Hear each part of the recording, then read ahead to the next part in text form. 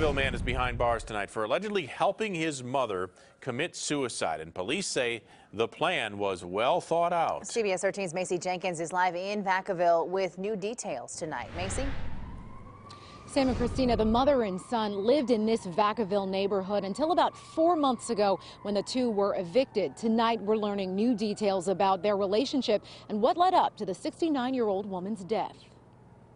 I was devastated. We both cried because we know the people, and that was a horrible story. Walter Edmonson talked to CBS 13 exclusively, revealing details about his former tenant, Eric Capitanich. I'm not a doctor, of course, but he wasn't fully speedy. I mean, he was a little slow. 43-year-old Eric Capitanich arrested on Friday, accused of helping his mother, Diane Capitanich, commit suicide. The two rented a Vacaville house together until homeowner Edmonson served an eviction notice last August. The police showed up, and the realtor, and a group, the locksmith and all that, and when the sheriff came to the door, they said they could not move because she was bedridden. Edmonson says he felt bad for the mother and son because they had no place to go. She wasn't really healthy. She looked like she was very frail. So he took it upon himself to help them move. Edmonson rented a truck, took them to Motel 6, and paid their first month's rent at a storage unit on Peabody Road. And I had suspicions that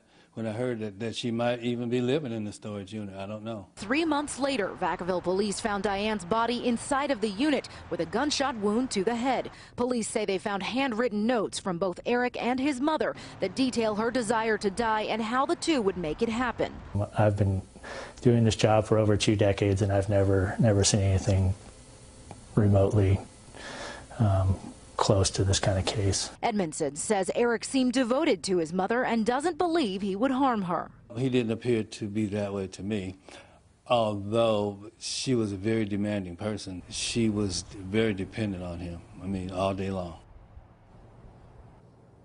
Capitanich faces a charge of assisting a suicide, and if convicted, he could face up to 3 years in jail.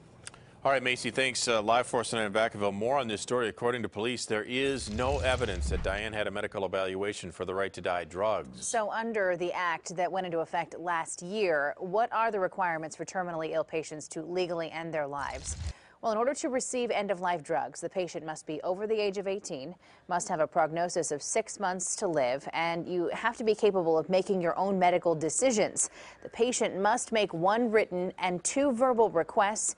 2 doctors have to sign off on that paperwork. And finally, the patient must be able to take the drug on their own.